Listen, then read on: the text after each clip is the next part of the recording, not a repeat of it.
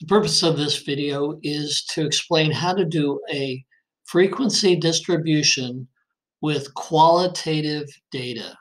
In other words, qualitative is the names or a description of something. So I have a list of colors. They are descriptions of something, whether they be cars or something. The first thing I would do would be to highlight my data, and then I would sort it A to Z. I would put all the blues together, all the greens together, and that sort of thing. So I see that I have 3 blue, I have 5 green, I have 6 red, and I have 3 yellow. Okay. So that is a frequency distribution. Now, if I wanted to do a relative frequency distribution,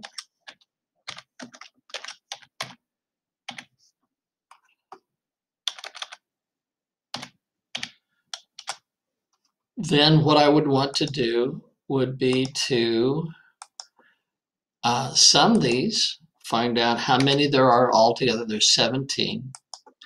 And then I would want to enter into a formula equals the cell to the left divided by 17. You do need to type in that denominator.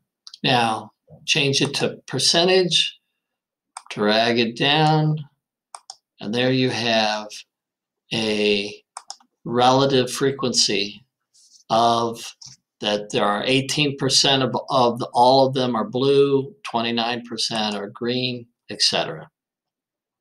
If you wanted to do a chart, you could do a frequency distribution, insert a, what should we have? We'll do a column chart that would show that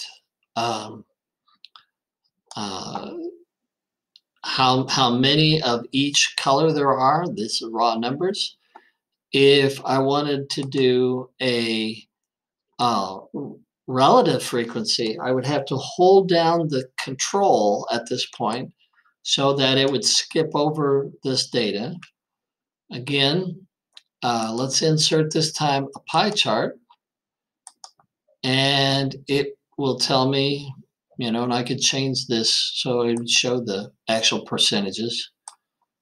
I can move this anywhere I want to on there.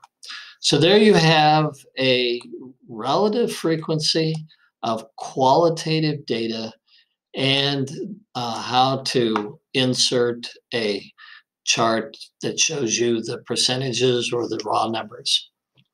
I hope that was helpful.